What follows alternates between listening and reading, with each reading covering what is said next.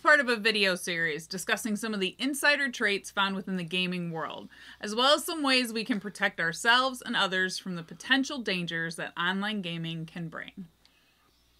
So this is Brad. He is a technology director and an esports coach for the last 5 years. He is going to share a little bit about his experiences with us.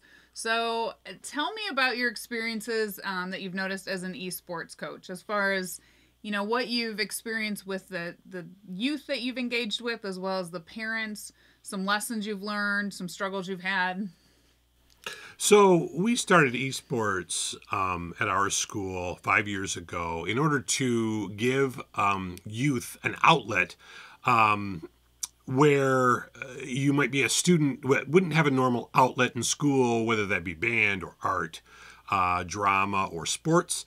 We wanted to give kids an avenue to shine in what they liked to do. So we put some teams together and started to compete in our local league. Great. And how many local teams do you guys compete with? Is it really a growing community? Well, yes. So we started with, I'm going to guess, somewhere around 50 teams. I don't remember my history of the league that well, but we're up to over 250 teams this year. Wow. Yeah. Wow. And that's across the state? That is across the state. Okay. So you play with teams across the state, not just in our local community? All over the state. So where a normal sport team at the high school or even the middle school level would play in a league with 5 to 10 different teams in the local area, because again you have to travel. With esports, you don't have to travel, so we could play teams from Columbus or Akron or all the way to the Indiana border, and there are schools all the way out there that compete in our league that way. Wow. Do the kids that are playing, do they get to know some of those kids from across the state, or is there not as much engagement as far as building camaraderie, friendships, that kind of thing? There really isn't a lot of that. You might know some kids from your local school if you play on a regular sport team. But again, because our kids are so far away and because the schools are so diverse, we might be playing a school right down the street. Or again, we may be playing a school, 2.5 hour drive away. So there really isn't a lot of interaction yet. No, and not even with those local teams. Is there anything that you've, as a coach over the years, had to really work with your teammates on? For our kids, again, there is this element of, I've never played with a team. I've never had to, take a turn or use somebody else's strengths or even listen to instruction. So some of these kids can come from varied backgrounds. And, it was our hope that providing this kind of competition for these kinds of kids would give them the same kind of bolstering and character development that a regular sport team player would get. Esports is still growing.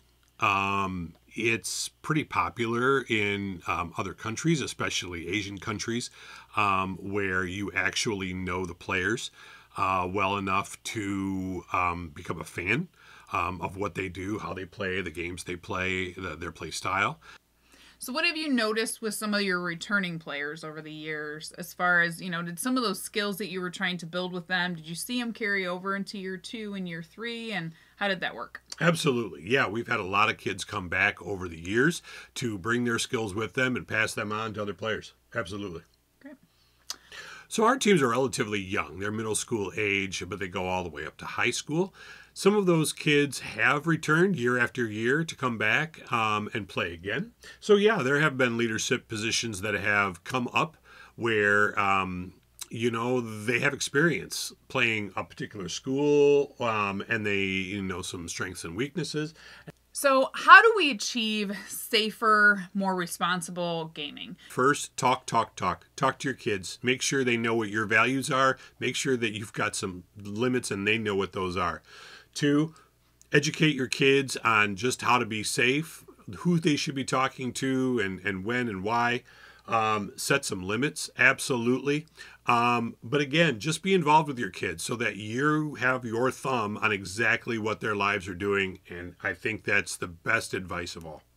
Kids really still need that. So I've included in the description of this video some ideas of some conversation topics that you could have with your children to get those conversations going.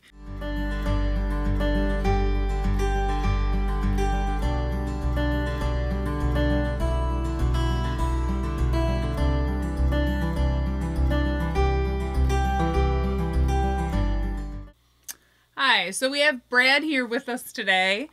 He's going to tell us a little bit about esports. So go ahead, Brad. The Brad and Jeanine show. I don't know how many viewers we would have on that show. That'd be a sweet show.